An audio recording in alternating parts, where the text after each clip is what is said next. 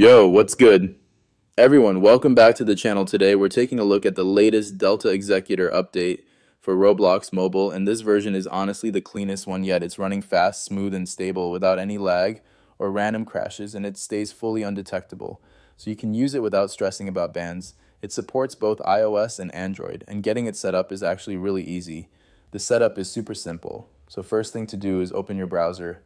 Whatever you use, then in the search bar, type the same link you see on the screen and make sure you copy the exact link so you can reach the right website. Once you are there, search Delta Executor and it will show up as the first result.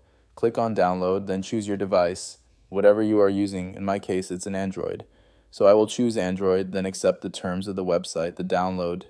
And just like that, the download will start automatically sometimes because of high traffic on the site.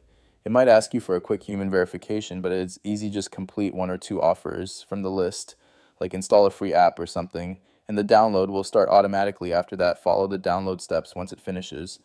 Open your Roblox app, join the game you want, and wait a few seconds until the Delta interface shows up, and you are good to go. You can paste the script you want and start enjoying.